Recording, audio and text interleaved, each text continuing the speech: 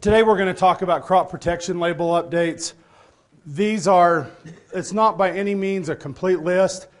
It's a little bit of everything and not a lot of anything. We're going to cover a lot of stuff here.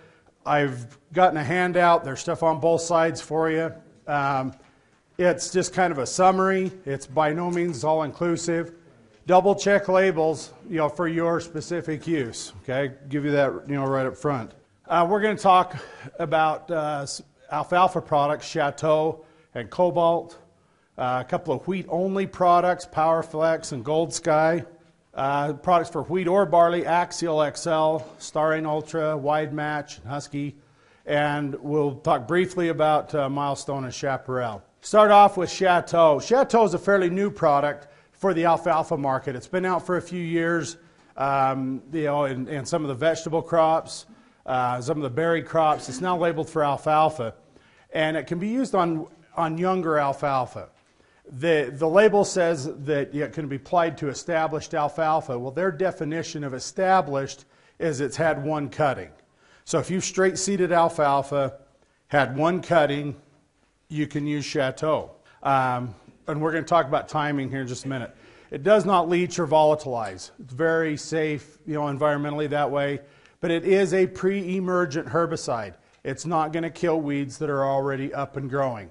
So we're talking dormant applications for, from all intents and purposes. Has a 4-ounce use rate. That's just a flat rate for alfalfa.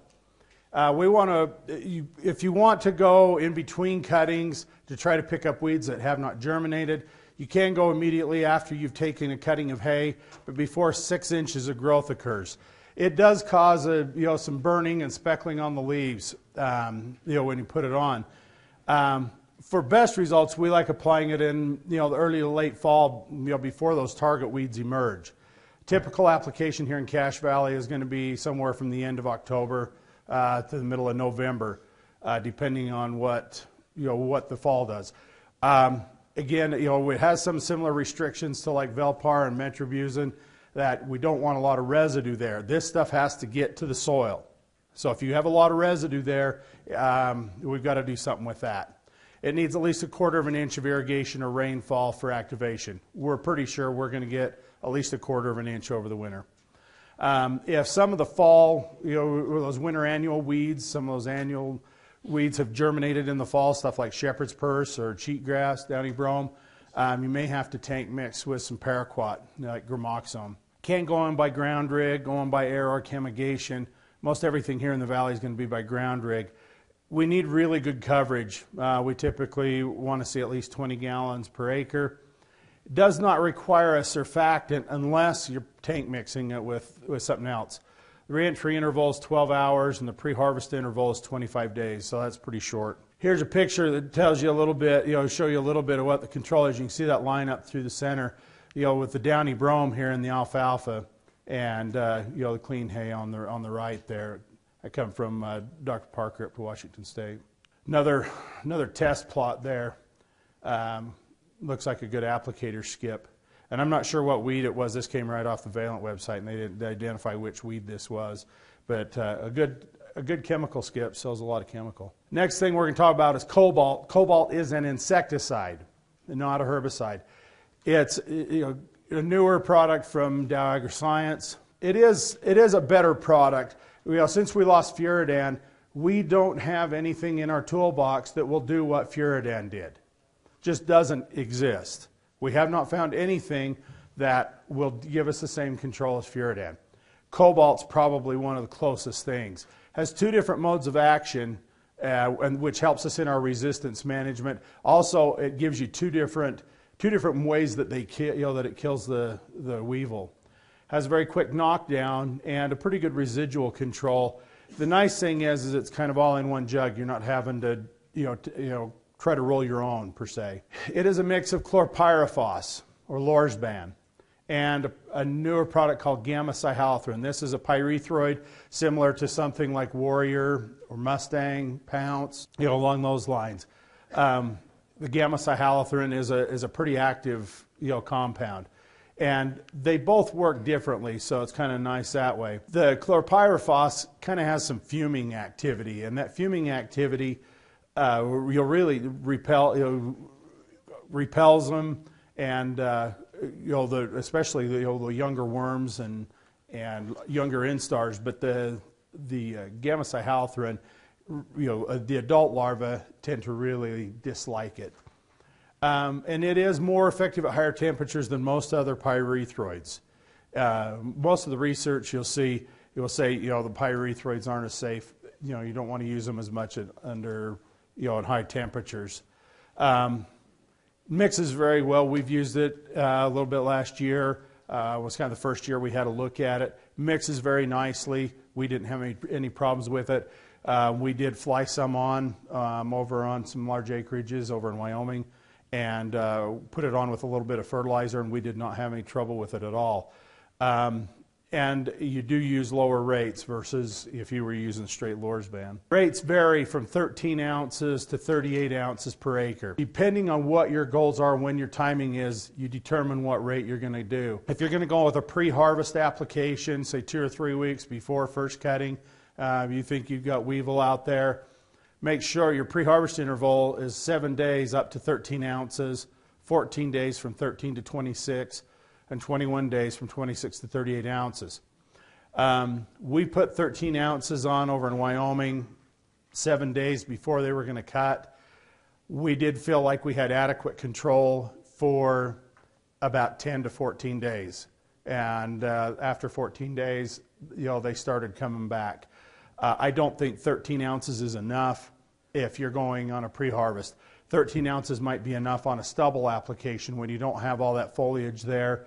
But if you're going to go pre-harvest, I think you need to be up somewhere in the 19, 20 ounce range to get good control on them. But be mindful of that pre-harvest interval. That's probably the thing you have to manage for as much as anything. Cobalt rates for alfalfa weevil, they recommend 19 ounces. Armyworms, 19 ounces, and some of the leafhopper species, we don't have a lot of problems with that. And very occasionally do we have any problem with pea aphids, but 13 to 19 ounces, and it does a really nice job. It is also labeled on wheat for Russian wheat aphids at 13 ounces. Also, it's labeled for cereal leaf beetle, and at 13 ounces as well. It may not be the best product for cereal leaf beetle because of expense. There's others that would probably do us just as well for the money. Moving on here, the next wheat-only products, Gold Sky and PowerFlex. We'll probably spend more time on these than anything else.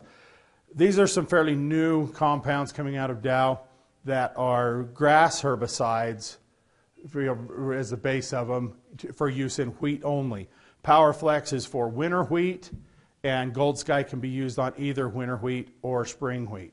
Pretty much any variety. Durum wheat is excluded on the, it's not labeled for durum wheat. But right now, they haven't found any of the winter or spring varieties that there's any problems with. It's a very active compound, the PowerFlex.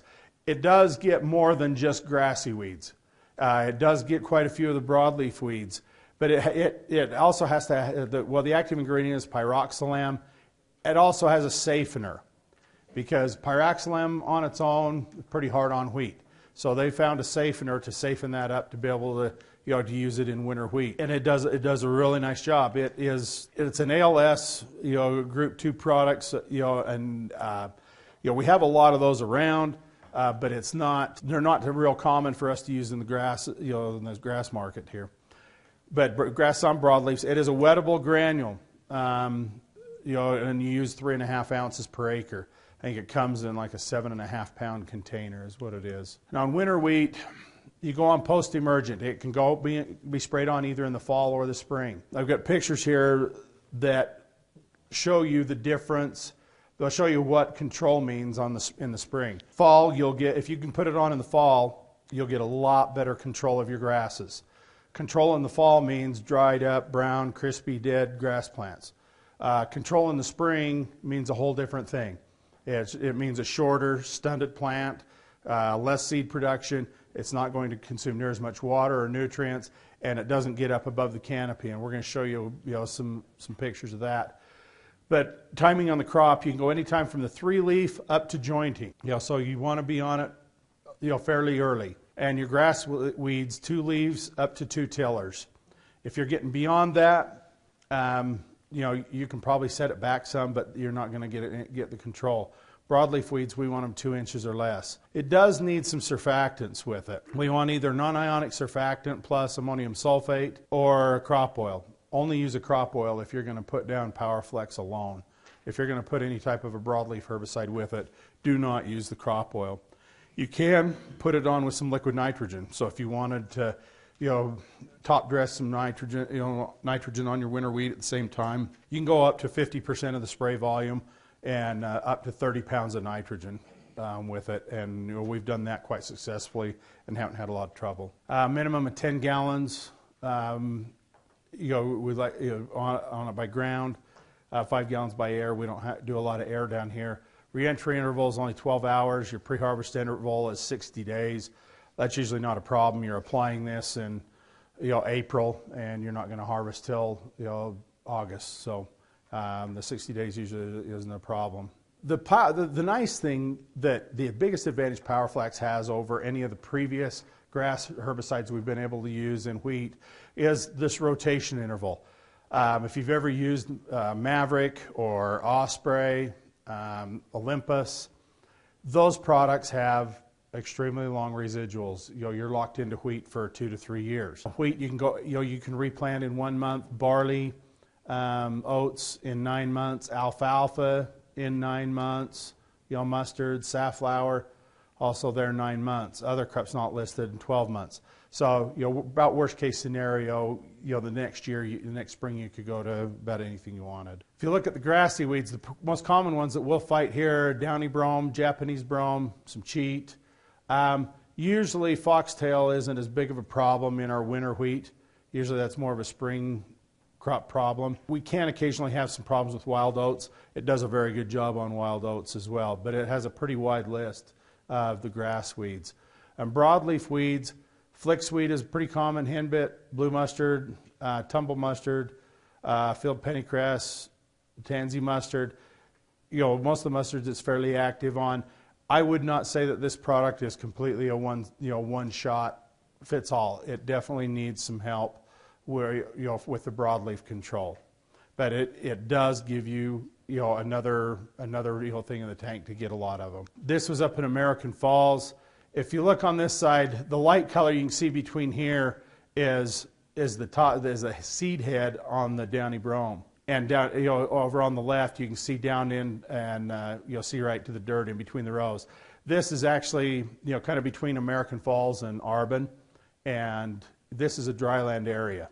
This is dryland wheat that it was put on. I was there on that tour and looked at it, and it was pretty amazing what they were able to do. And this was with a spring application. They got excellent control, far better than what I had ever seen with any other grass herbicide. This is good, nice looking field of wheat, but this is typically what we'll see in irrigated wheat when we have downy brome pressure. You can see that downy brome up well above the canopy of the wheat. This was a sprayer skip here. I think there was a planned one. They put out a tarp because it was put on by air, and then after they got done spraying, they pulled the tarp off. This is Mac McDonald from Dow AgriScience, and Dave Wynn is the Bayer rep, and this was actually in Dave's own field, so he wasn't afraid of using the competitor's product when it was the best thing for him. Here's a picture. This is an untreated downy brome plant, and this is what you'll typically see with a treated plant in the spring. Much more reduced biomass there. You don't have as big as seed pods. There's some question as to whether the seed in that are going to be viable or any more viable or less viable. That's something we just don't know yet. We do know that it produces a whole lot less seed, and this plant is not going to compete with a wheat plant very well, even in a dryland condition. To pick up kochia, prickly lettuce, I think are some of the big ones. You're going to go with Starane or Starane NXT, Wide Match. One of the big watch-outs on this is do not tank mix any dicamba products. That's Banvel or anything that has Banvel in it, or any amine. So don't use 2,4-D amine products. Not usually a problem first thing in spring. We don't use a lot of amines. It is labeled to get lamb's quarter when it's less than 2 inches tall. I'm not as comfortable with that. I think you need little bit of 2,4-D or MCPA ester to help with that. And the same with the Russian thistle. I think you need have a little bit of help with it. On the dry land, I'm perfectly fine going with 2,4-D with it. If you've got other weeds there, that are going to cause problems for you, so some snow speedwell or burr buttercup, you probably better add some Ally Extra or Affinity Broad Spec to it. Now, Gold Sky is PowerFlex Plus of a couple other things. It has an extra safener, has more safener so that it safens it up for spring wheat. It also has Starain, and it has another SU in there that is similar to Affinity Broad Spec or Express, Harmony Extra if you've used those. It has an extremely broad label and is designed to be a one jug fits all. Does a great job on wild oats, yellow foxtail, the brome species. Does a great job on kochia and mustards, Russian thistle. It's still, we have missed lamb's quarter with Gold Sky alone. We usually put 1/3 to 1/2 a pint of LV6 with it, and then we don't have any problems. I was a little nervous about Gold Sky last summer. We applied it on a fairly large field, and it was a field that I had to drive by on my way to work every day. And 3 weeks later, after we had applied it, things just did not look like they were dying. I couldn't believe it. We had broadleaf weeds that were 6 inches tall, that were just as green as could be. We had wild oats that were just green and happy. And I called the rep. He came down, looked at it, and he says, "You really screwed up. You were too late. Too big of weeds. It's not going to kill it, and I'm not going to cover it." Well, we had sprayed it the day that the grower had called and asked us. So I told him, I says, let's watch it and see. That was at 3 weeks after we sprayed it. 4 weeks after we sprayed it, things started to turn, and by 5 weeks, it had really turned around. I was pretty impressed that it just took a long time to be able to kill that. And I think that it would not have been nearly as long had we been on smaller, a lot smaller weeds if we'd got on it a lot earlier. Has a very short rotation interval, 9 months for most crops. The rotation interval is about the same as what PowerFlex is. Very excellent crop tolerance and a pretty wide application window. It is what is called an oil dispersion formulation. This was something new for me. I had never seen one of these before, and to understand it, it's a suspension concentrate, meaning there is so much stuff in there that it forms a suspension, not a solution. There's just all this stuff that's kind of suspended in a liquid, and they tend to settle out. The Gold Sky will settle out. When you get a case of it, you pull the jug out, the bottom 2/3 of the jug will be kind of a tannish, creamy color, and the top will be dark, a real dark amber color. Doesn't mean that the product is bad. It's just the nature of this oil dispersion formulation. Just shake it up good before you dump any out, and it'll go back into suspension. You've got an even mix of it. Works very well. But and we do recommend some continuous agitation in the tank. If you're going to load it and go right to spraying, it doesn't take a lot. But if it's going to take you a little while, make sure you've got some decent agitation. For spring wheat and durum, well, this applies to winter wheat as well. 1 pint per acre is the rate. So you're doing 20 acres per jug. It is a post-emergent, so it's only going to kill the weeds that it gets. We want actively growing crop and weed targets. If it's drought stressed, don't expect it to do as well. The crop, you can go 3-leaf up to joint again, and your grassy weeds 2-leaf to 2-tiller, but your optimum is about 2 to 4 leaves. And the broadleaf weeds we'd like to see at 2 inches or less. Gold Sky last year was priced at about $18 an acre. You can't get another wild oat herbicide and put any tank mix with it for anything less than about $24. That was the reason why Gold Sky became so popular last year, is because it was a very economical choice for wild oat control in spring wheat. It gave us excellent control. It does require surfactant plus ammonium sulfate. That's pretty darn important. But if you're going to tank mix it with 2,4-D, leave the non-ionic surfactant out. Still put the ammonium sulfate in. That's pretty critical no matter what. But the esters tend to heat it up enough that you don't want to add anything else to it, or you can have some crop injury. Again, the reentry interval is 24 hours. Your pre-harvest interval is 60 days. Some of the weeds, wild oats, foxtails, downy brome, it does have some suppression on quackgrass, as does PowerFlex. You know, I've seen different forms of suppression on the quackgrass, and to different degrees. I've never seen what I would call control, but it will suppress it. It does excellent on kochia and your mustards. Again, lamb's quarter, I think it still needs a little bit of LV6 or some ester with it, but it does a very good job on the catchweed bed straw for those of you with bed straw. This are some trials up in Idaho.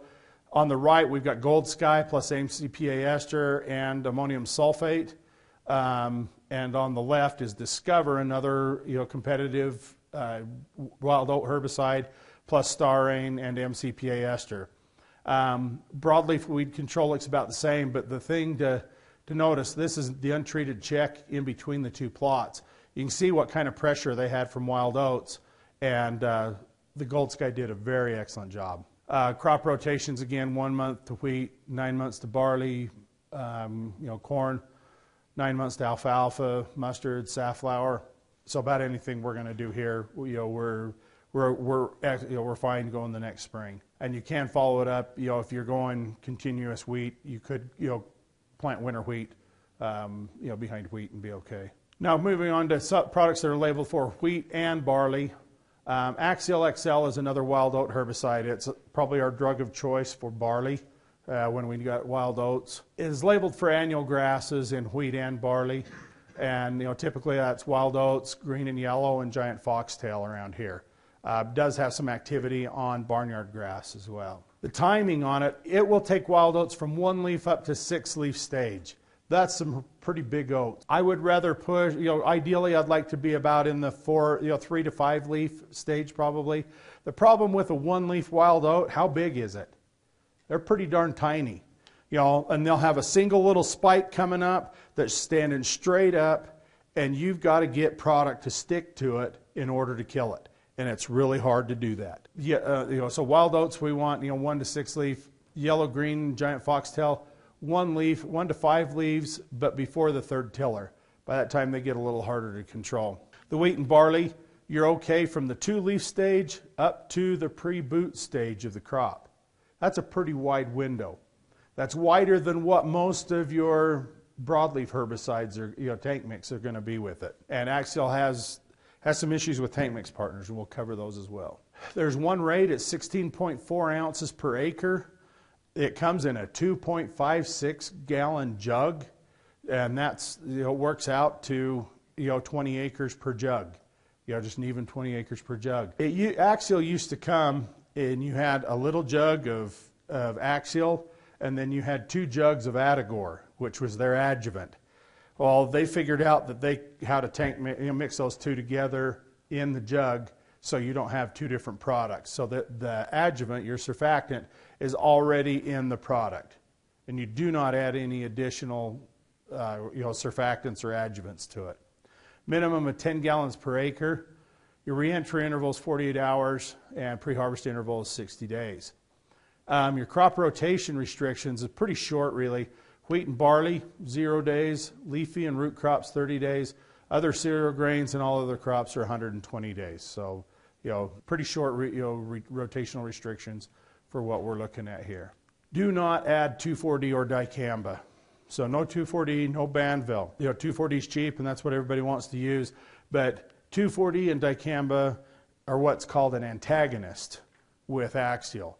What it does is it basically neutralizes the efficacy of the Axial, and you will not kill oats or your foxtail with it. So what can you use? Starane, Wide Match, Affinity Broad Spec or Affinity Tank Mix, Bronate. You can use MCPE ester. You can use Husky. There are more out there, and there's combinations of these that we can use, but these are the main ones that that we've used and had very good success with. Just again, in case you didn't hear me, no 2,4-D or dicamba with Axial. Cost per acre, I think, was around $15, $16 an acre last year for Axial. And then, you can be $10, $11 on a tank mix partner. So you're looking $24, $25 an acre. That's where in wheat the Gold Sky was such an advantage. Next thing we're talking about is Husky.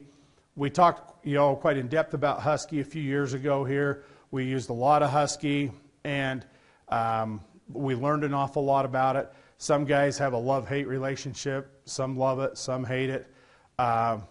There were some issues with Husky that we found in the first couple of years that we were not prepared for.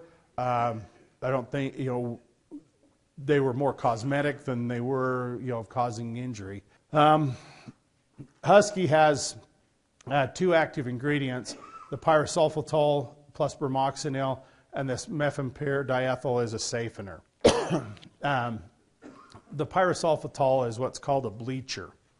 I love Husky. I'm a big fan of it, especially if you got something like volunteer alfalfa, because you know exactly where it was at, and I can drive around the valley, and and I can tell if a field's been sprayed with Husky or not, if there's volunteer alfalfa out there, because that volunteer alfalfa within a few days starts to turn yellow, and within about a week, you've got a white, just really white alfalfa plant standing out there.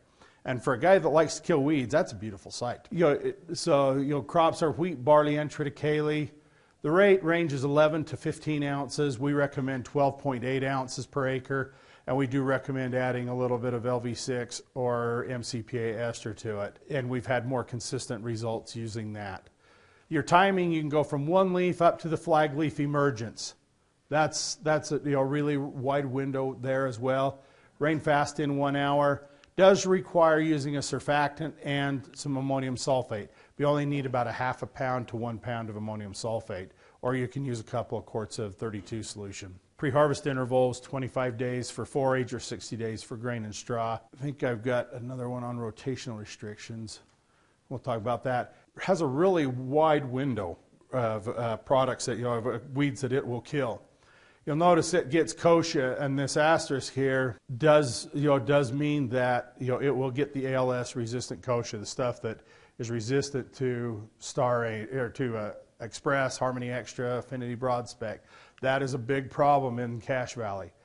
I didn't think it was as big a problem as it was, and then we called some of our reps in on some complaints and non-performance issues, and they felt like we have a bigger problem with resistant kochia here in Cache Valley than they do up in Idaho. So it's a big deal. But almost all the common weeds that we deal with are on this Husky label. Your rotational flexibility, 7 days to most of your cereals. This didn't show up. 4 months to millet and alfalfa, sorghum, or soybeans. Now, it's 4 months to alfalfa, but it needs 12 inches of precipitation and cultivation. So, if it's on irrigated ground and you've put at least 12 inches, between irrigation and rainfall, and you're going to, dig a little bit before you're going to plant hay, then you're fine. Or if you're going to go over the winter, you're fine there as well. Add 9 months to most everything else, even stuff like potatoes and sugar beets. Those seem to be hypersensitive to about anything out there. If there's anything that's going to kill over, it's going to be sugar beets, and it's fine after 9 months. This was up in American Falls at one of their demo plots. This is 11 ounces of Husky here. Looks just like the 13 and a half ounces here. And this is the untreated check. You can see they had pretty good kochia pressure there. And this one was 15 ounces. So you can see the 15, 13, and 11, they all look the same. If you get on it early when the weeds are small, the lower rates of Husky will be fine. And by small, I mean less than 1 inch. But if you're getting over an inch tall, you probably better go to the higher rates. That's why we've kind of stuck in here at 12.8 ounces and put a little 2,4-D or MCPA ester with it. At that rate, it works out to about 25 acres per jug, makes it about $10 to $11 per acre, for your Husky there. And that's, compared to the other products that will get that resistant kochia, that's pretty competitive. Starane Ultra. Starane Ultra is just a newer, more concentrated formulation of Starane. I think most of you have probably seen some Starane, or we've talked about it before. It's just we use less of it. So we're able to just carry less product with us. You cover more per tank, less packaging to dispose of. Some of the advantages of it. It contains 2.8 pounds of fluroxapyr per gallon versus the old Starain, which is 1.5 pounds per gallon. The only change is the application rates. As far as the reentry intervals, pre-harvest intervals, all of that stuff, everything's all the same there. Your rate conversion, if you were using a half a pint of Starain before, you use 3/10 of a pint of Starain Ultra, and 2/3, you go of a pint, you go down to a 4/10 of a pint, and that's really the only change, and that's the only way that Starain is coming now is Starain Ultra.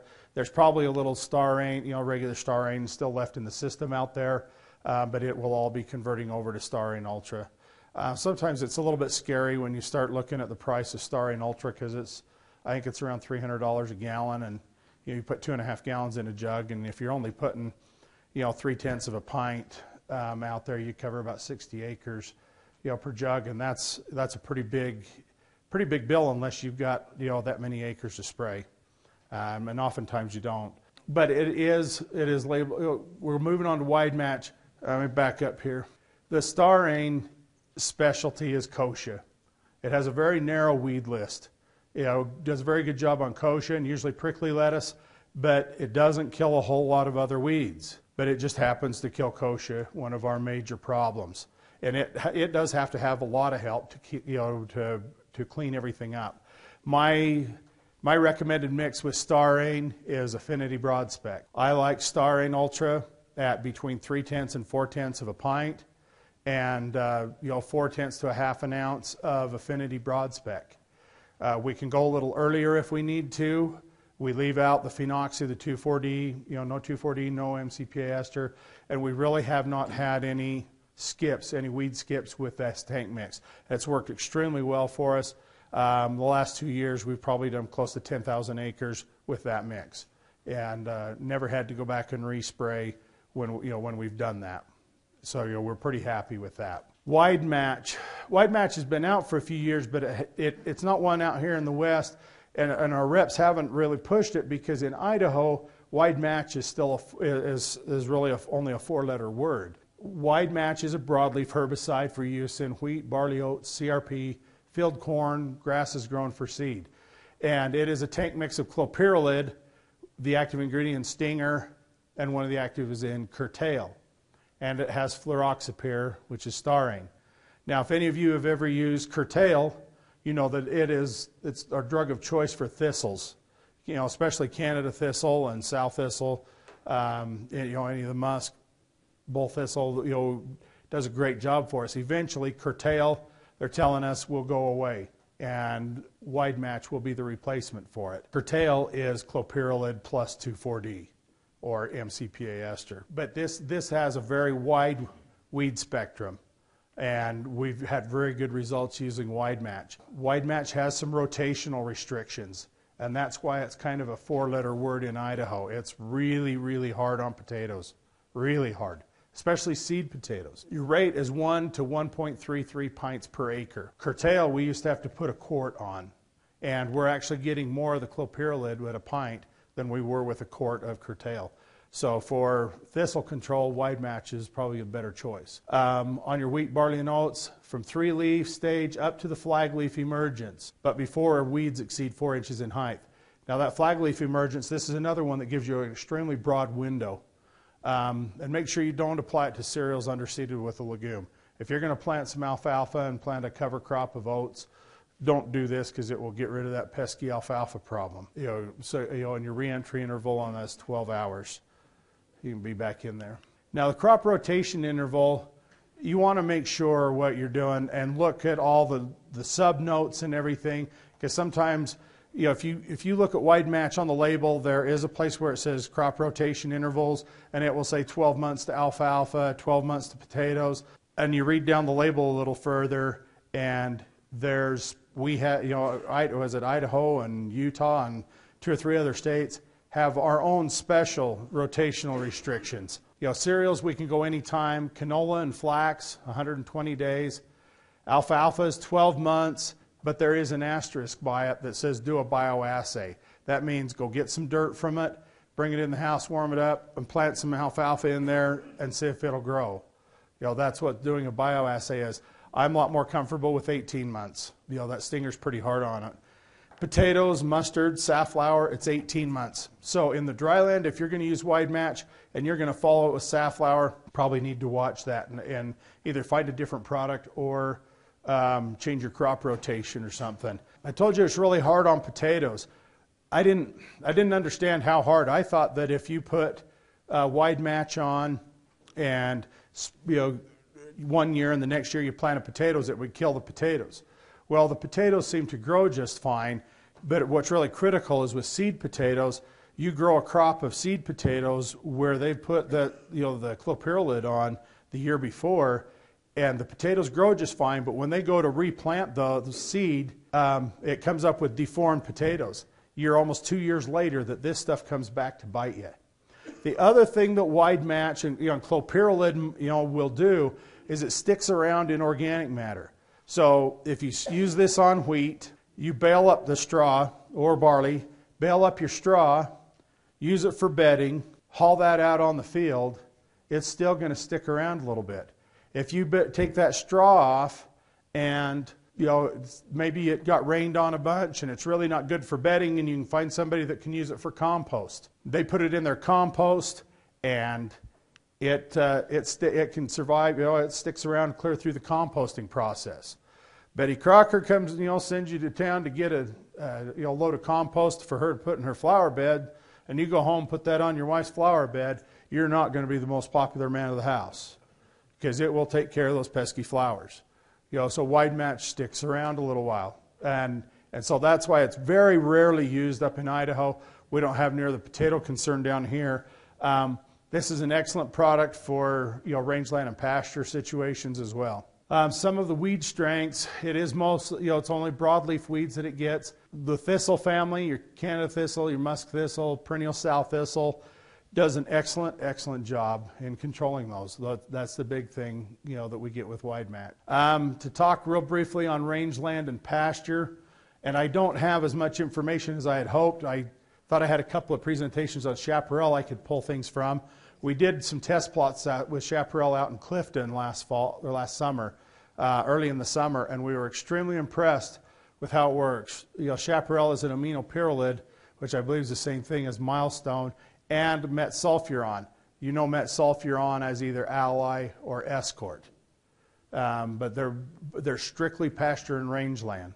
Now, Milestone's active. Did I miss one there? The active ingredient is aminopyrrolid. It's a different group than what most of it. It's very closely related to tordon. It is absorbed by both leaves and roots. You have to be a little careful about around trees and stuff with Milestone.